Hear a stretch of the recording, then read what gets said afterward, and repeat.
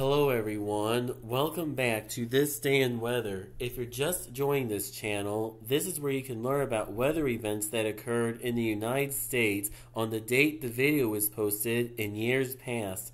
Today is August 13th.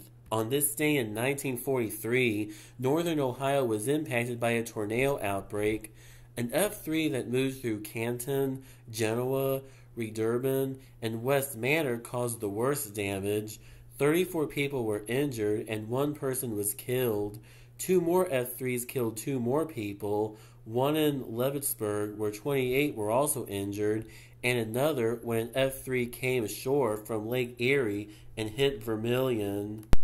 On this day in 1987, a succession of thunderstorms produced excessive rainfall in Chicago, Illinois that started on the 13th in the evening and lasted until early afternoon.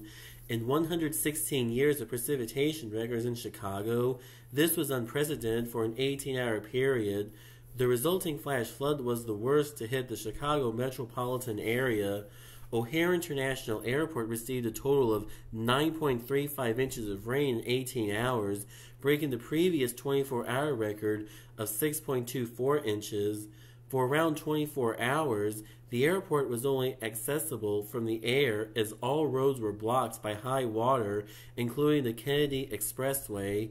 3 people died from the floods, and water damage amounted to $221,1987 United States dollars.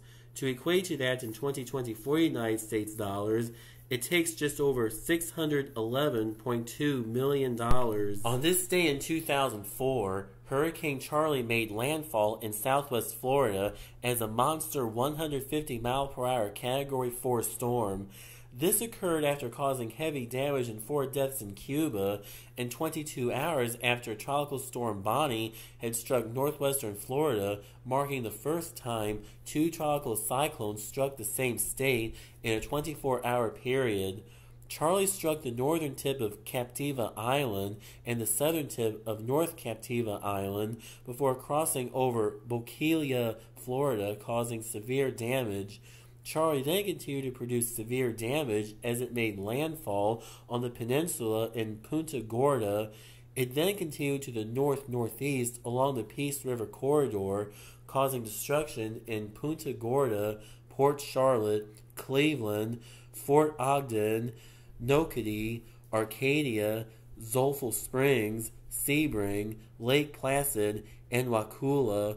Charlie was responsible for 35 deaths and $16.9 billion 2004 United States dollars in damage, which in 2024 United States dollars equates to over $28.1 billion. Due to the damage, the name Charlie was retired from that list of Atlantic tropical cyclone names.